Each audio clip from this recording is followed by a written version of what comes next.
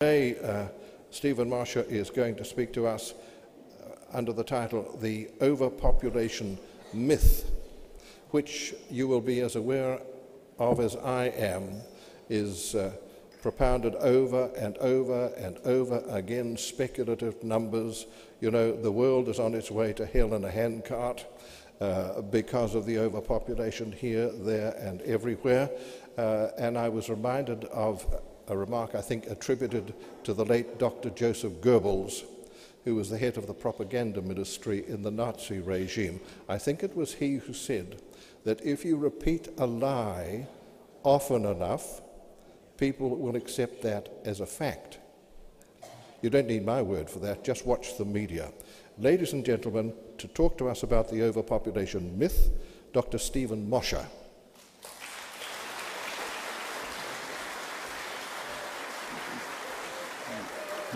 Thank you. Good morning, everyone. I think you'll agree this has been a wonderful conference so far. I've enjoyed the other speakers, and of course I always enjoy being here in New Zealand. And traveling around New Zealand as I have, and of course I'll be continuing after this conference down to Wellington and Christchurch and Queenstown, I'm struck by how beautiful New Zealand is, but also how empty it is, how few people there are. Which brings me to my topic today. Is New Zealand overpopulated? Would New Zealand be better off if there were fewer people on the North and South Island, or would it be better off if there were more people, more young people, more babies being born, more producers, more consumers? Of course, there are other ways to put the question as well. Are the Moshers, that is to say my wife Bear and I, as the parents of 9 children, are we contributing to the overpopulation problem? Or are we part of the solution to the looming problem of depopulation? Well, of course, the answer of China's masters, as I think I made clear yesterday, would be the latter. In fact, I like to joke that the Chinese Communist Party has orders to sterilize me on sight because I'm well over my quota of 1 child. Now, to answer this question, I'm going to show you a series of short YouTube videos up on the screen here that we have done at the Population Research Institute. We've done them to reach young people around the world, and I think we're succeeding. These YouTube videos have now well over 1 million views. So let's start with the first one. It'll take about 2 minutes each, and then we'll talk about them. The myth of overpopulation originated in England in 1798, when a vicar named Thomas Malthus, who fancied himself something of a mathematician, saw that food production increased incrementally, but people reproduced exponentially. He sat down and did some simple math, and summarily decided that the world would be out of food by 1890. He blamed reduced mortality rates, and recommended killing off the have-nots of society, lest the haves starve to death. This cry was taken up by Paul Ehrlich of Stanford University in 1968, who claimed that reckless human reproduction had overwhelmed the Earth. Massive famines would result, which would destroy, best-case scenario, 1/5 of humanity by the end of the 70s, and the planet would follow. This fear produced large donations for the newly created UNFPA, which thrives on an imagined crisis that has been both imminent and rescheduled again and again over the past 2 centuries. The truth of the matter is that every family on this planet could have a house with a yard and all live together on a landmass the size of Texas, which is really just a small corner of the planet. The population of Earth will peak in 30 years and then start to go back down. We're not overpopulated. Do the math.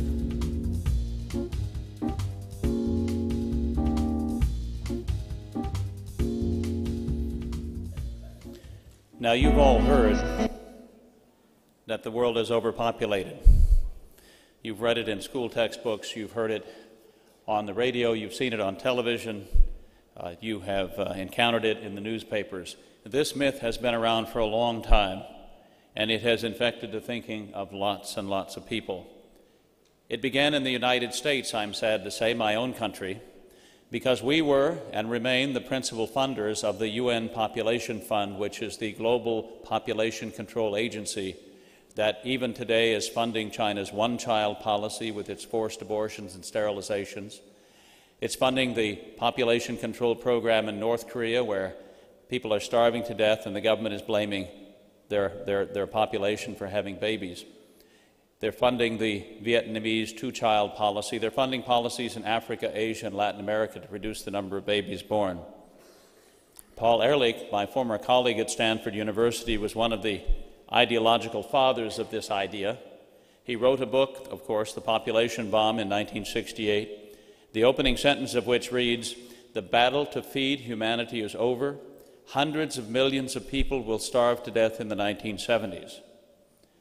Now, I know that some of you, like myself, remember the 1970s, and you will recall that hundreds of millions of people did not starve to death in that decade.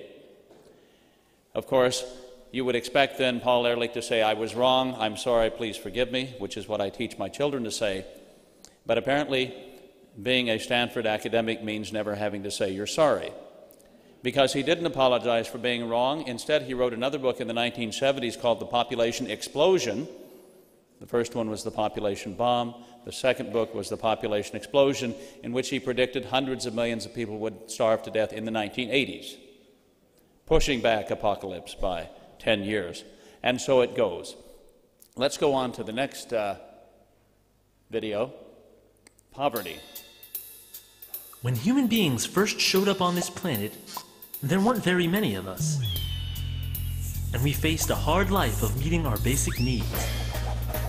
Chances are, early humans spent a good deal of time hungry, cold, and without shelter. That is to say, poor. According to the World Bank, poverty is when people are deprived of well-being as a result of low income and aren't able to get the basic goods that they need for survival with dignity. How did any of the human race advance beyond poverty? We kept multiplying and we formed communities. In communities, people stop spending all their time on simple survival and are able to do things like divide up tasks, share resources, and pool their mental energies to come up with creative solutions to problems. These communities started with families, then grew into extended families, entire tribes, and then finally cities and nations. So what effect has this growth had on poverty? According to demographers, a very good one. In fact, history shows that as our numbers have grown, so has our average standard of living. Scientists measure this standard in everything from per capita income to average amount of calories consumed, even average height. And all of these averages have been increasing. Even though poverty still exists, the percentage of poor people has actually decreased as population has grown. The reason for this is that human beings are not simply consumers, we are producers. This is why, over the ages, we have learned how to do things like produce more food on less land, find better energy sources, and make sure that more people have enough to eat and a roof over their heads. And this is also why, though urban poverty is still a huge problem, statistics show that the poor who move to large communities actually have better chances of rising from poverty than they did in areas where there were fewer jobs and less opportunity. For this reason, poverty is a problem that is not solved by eliminating people. Poverty has always been a problem, even when there were scarcely any people on the entire planet. People are the only proven way out of poverty. Removing them will only leave the poor right where they started. Think about it. So the myth of overpopulation has led to a war on the poor, because the idea of people like Paul Ehrlich, the idea that drives the UN Population Fund and my own country's foreign aid agency, is that you can eliminate the poor, you can eliminate poverty by eliminating the poor and their children. Now, we know that's wrong. It's wrong not just in a moral sense, because these programs force women to accept sterilization, contraception, even abortion. These programs involve massive human rights violations in countries like China. They also undermine primary health care, taking resources away from treating infectious disease and putting them into population control programs so that people die unnecessarily of yellow fever and typhus and typhoid. And they make no sense in a world of falling birth rates, and yet we continue this attack on the poor. We know how to end poverty, and it's not by reducing the number of children born to the poor. What you need is property rights, the rule of law, an end to corruption, limited government, a freedom of speech, freedom of association, freedom of assembly, freedom of the press, and those kinds of things together will enable an economic takeoff that we've seen in country after country around the world. Some people will say that's all well and good, but isn't there a shortage of food? Let's watch the next video and see.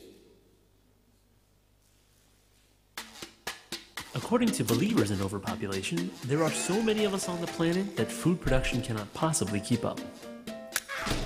However, according to both the UN's Food and Agricultural Organization and the World Food Program, there is currently enough food on the planet for everyone to be well fed. Not only that, but we're growing this food on less land than we did in the past. This is why in the United States, for example, the government can afford to pay farmers not to grow food, but instead return their farmland to the wild. Modern technology also allows us to grow food on land where it would have been impossible to do so, even a few years ago. Agricultural experts even believe that Africa, if cultivated using modern farming methods, could eventually feed the whole world, all by itself. Then why are people in many parts of the world starving? The World Food Program lists key causes of hunger, and overpopulation is not on that list. War, one of the leading causes of world hunger, destroys crops and disrupts relief efforts. Widespread poverty prevents many from buying the food that they need, and a lack of infrastructure means that there isn't a reliable way to transport food to areas that need it. This is why reducing the number of hungry people will not make the remaining people less hungry. Those who have access to the food will continue to have access to it, and those who don't will still be hungry. Reducing population will not magically cause food to be spread around equally. And blaming overpopulation for everything does nothing but distract us from the real problems that we actually have. Think about it. I want to make 2 points about food. The first is that Stein Bier, who is the chief agronomist of the Food and Agriculture Organization, which is part of the United Nations system, it's based in Rome, Italy, said a couple of years ago that using current agricultural technology that we could feed 14 billion people. Currently we have 7 billion people. We're never going to reach 14 billion people, so there's no global shortage of food. There are still areas where people go to bed hungry every night. But let me make a second point. The worst famine in human history was not caused directly by a shortage of food. It was caused by government mismanagement of the economy. I'm talking about China in 1960, from 1960 to 1962.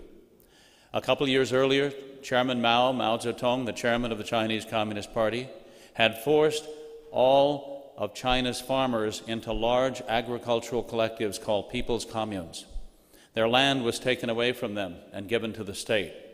These people's communes had populations of anywhere from 10,000 to 80,000 people. I was living in one of them in 1979, had about 80,000 people. Party cadres were given control over agricultural production. Party cadres who in many cases had no idea how to farm. The result was a disaster. People were told that they no longer had to worry about storing food in their homes because they would be eating at communal kitchens. In 1960, the food ran out in the communal kitchens and they were sent home to starve. And Mao Zedong made it even worse. He could have made it better. He could have made it better by announcing to the world that the people's communes had failed and asking the great grain-producing, food-producing countries of the world, countries like Canada, Australia, the United States, New Zealand, to send help, and we would have responded generously. Instead, he hid the problem and in fact made it worse by sending the army into the countryside to collect the last stores of grain from starving peasants. He did that because he didn't want the guys with the guns to get too hungry. Dictators, of course, are often deposed when the army turns against them. So he wanted to make sure his army was well fed. He wanted to make sure the people living in cities were not starving to death in large numbers, because that's where his offices and the offices of senior Communist Party officials were located. And he left people in the countryside to starve. 42.5 million people starved to death in China from 1960 to 1962 because of Chairman Mao and the Chinese Communist Party's mismanagement of the agrarian sector of the economy. Worst famine in human history, not caused by overpopulation, caused by a callous disregard for human life and the laws of economics. And that story could be repeated again and again. Let's go to the next little YouTube video. We'll talk about how many children we need to have to keep the population at current levels and why the population is going to be falling in the future.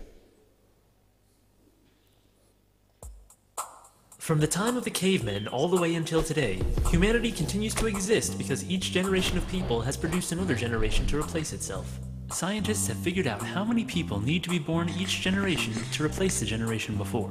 That number is 1 person per person. All things being equal, this creates perfect demographic balance. Since women are the only ones who can have children, replacing every person on Earth means each woman needs to have 2 children, one to replace her and the other to replace the man, who cannot have children. The total fertility rate is the average number of children each woman in a society is having. This number shows us if a society is growing or shrinking. In developed countries, the replacement rate birth rate is 2.1 children per woman. This will keep the population stable, but even that is assuming that every woman has children and that there are no wars, famines, or disease. In the real world, disasters happen all the time, and sadly not all children reach adulthood, especially in poor countries. This pushes their replacement rate up to 3.3 children per woman. Since not every woman wants to have children, in order to keep the population stable, some women need to have more than 2.1 children to balance the birth rate with the women who are only having 1 or no children at all. Maintaining this balance is of the utmost importance. If society does not at least replace itself every generation, human numbers begin to fall exponentially. Economic and social problems appear as elderly people retiring begin to outnumber young people entering the workplace. This is already happening all over the developed world. Many of the world's nations are only barely replacing themselves, while a growing majority have birth rates below replacement, some as low as 1.8 or even 1.2 babies per woman. Many societies are facing a very real danger: extinction.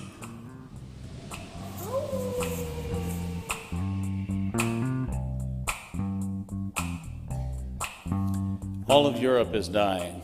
Everything from Catholic Ireland in the west to European Russia. Countries are losing population from year to year. I was in Moscow a few months ago. Russia is losing about 750,000 people from its population each year. Italy, Spain are dying countries. When I say a dying country, I mean that literally. I mean they're filling more coffins than cradles each year. In the hospitals, they're closing down maternity wards in Europe, and they're opening up geriatric clinics. They're closing down factories that make toys and clothes for children, and opening up graveyards for the large numbers of people who are going to be buried now and in the future. This is a sad thing, and it's not limited to Europe. Taiwan, Japan, South Korea, many countries around the world, industrial countries, are literally dying. Japan's population is shrinking from year to year as well. We have more than half the countries of the world now having too few children. The people are having too few children to maintain the current population, and over time their populations will shrink and die. I don't have time to go into detail about this, but I just want to make one point. The only place in the world where people are still having fairly large numbers of children on average is sub-Saharan Africa. And the reason they're still having large numbers of children in sub-Saharan Africa is not because they're breeding like rabbits, it's because they're still dying like flies. The mortality rates for children, infants and children in Africa is still very high. The average African woman has 4 children because she knows that 2 of her children will probably die before they reach adulthood, and she wants to have at least 2 children reach adulthood. And so I tell the UN Population Fund, I have told Bill Gates, they need to put their money into reducing infant and child mortality. Don't put their money into promoting abortion, sterilization, and contraception. Put it into reducing infant and child mortality if you're concerned about the high birth rates, because that's what's driving it. Let's go on to the next slide, the next YouTube video. 7 billion people. At some point in the year 2011, the Earth will hold 7 billion people on its surface, more people than any point in recorded history. While some welcome this latest member of humanity with excitement, others with fear. When people hear that we've been adding 1 billion people every 15 years, they imagine humanity's growth to look something like this. But 1 billion people isn't as high a percentage of humanity as it used to be. For instance, imagine this roller coaster car represents 1 billion people. If we add another car, or 1 billion more people, our train has doubled in length. But if we want to double the train again, we can't just add one more train car. We'd have to add two. Every time we make the train longer, one train car represents a smaller and smaller percentage of the train. If it takes 15 years to add each new train car, then mathematically speaking, the growth rate is slowing. In order for the growth rate to stay constant, the train would have to keep doubling every 15 years, instead of just adding one car. Human population growth is the same way. In 1804, the world's population hit 1 billion. By 1927, that number had doubled. But by 1960, that number had only grown by half. By 1975, it was only growing by a third, and then a fourth, and then a fifth. To see how population growth is slowing down, we look at a number called the global total fertility rate, which is the average number of children each woman is having. And over the last 40 years, that rate has been rapidly falling. According to the UN's current data, the world's population is due to peak in 25 years. After it peaks, it will start to go down. By the end of the century, we'll be losing 1 billion people every 20 years. This year, the world's population will hit 7 billion. In 75 years, we'll be back here again. Think about it.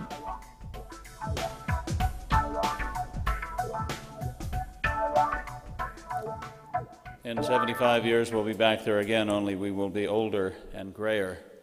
We held last fall a press conference at the National Press Club on the day that the UN Population Fund announced that the population of the world was reaching 7 billion. We were there to celebrate this fact. And of course, I understand that not everyone is happy that the planet is home to 7 billion people, but what is there not to celebrate? By nearly every measure of well-being, from infant mortality to life expectancy to educational level to caloric intake, life on planet Earth has been getting dramatically better. Let's talk about lifespans. You know, in 1800, when there were only 1 billion people on the planet, lifespans hovered around 24 years. That's how long people lived on average. By 1927, we reached 2 billion. A person could expect to live into their 40s. Today, as we pass the 7 billion mark, lifespans have reached 69 years and are still climbing. That's the average lifespan on the planet. Every month that goes by, lifespans lengthen by about a week. Now, think about this. As people live longer, naturally there are more of us around at any given time. In fact, one reason why the population of the world doubled from 3 to 6 billion after World War II to the year 2000 in those 50 years, one reason for this doubling was lifespans went from the 40 years to almost 70 today. Again, as we're living longer, naturally there are more of us around at any given time. That's something we should celebrate, not something we should despair over. Better health care and nutrition, crop yields continue to go up, incomes have soared. I could go on, but I have been told to come to the end. So let me come right back to the point that I began with. The question was, is the world overpopulated? The answer, I believe, is a resounding no. There's plenty of room on God's green earth for all of us. And how could there not be? Let's look at this through the eyes of faith. Let's understand that this world, this planet, was created by an omniscient and omnipotent God who knew how our needs and numbers would grow over time. A God that would pre-position in the world the resources that we would need as our numbers grew, resources that we could unlock with our creative God-given intelligences as our numbers grew. Resources like sand on the beach that we're now making into silicon chips that help us to communicate faster and store information more readily and do computations faster. You know, human beings have enough sense not to overstock a fish tank. Surely God, who at the beginning of time knew how our needs and numbers would grow, would have given us a planet sufficient to that growth and those needs. So I do not believe that there is overpopulation on planet Earth, nor do I believe that there is any overpopulation problem in heaven. Because after all, did our Lord not tell us there are many mansions in my Father's house? And is it not our job as Catholic Christians to be generous in welcoming new life into the world so that we can fill those mansions? Thank you very much.